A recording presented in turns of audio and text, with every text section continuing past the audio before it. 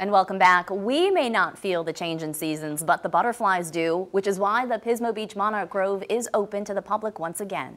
But as KSBY reporter Asia Gore explains, fewer butterflies returned this year. She joins us live in the studio to explain why. All right, Asia, people love this, but not as many.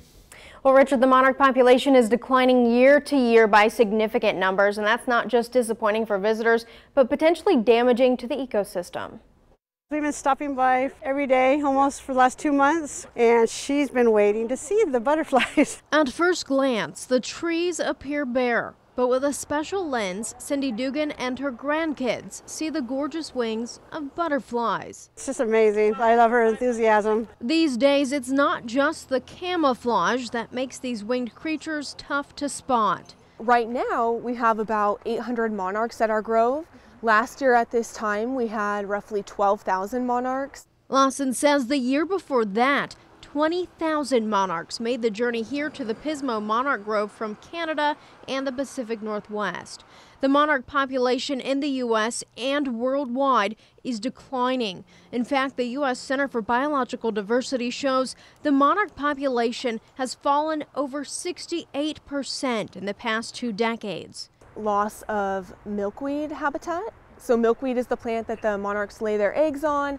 It's the plant that the monarch larvae eat. So it's very, very important to the monarch life cycle. Erratic weather patterns, climate change, and pesticides destroying the milkweed, thus starving out the butterflies.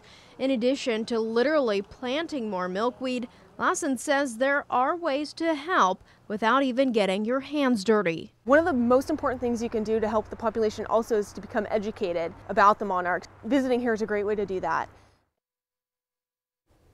And there are docent-led talks at 11 and 2 o'clock every day. Lawson says the Grove is also in need of volunteers.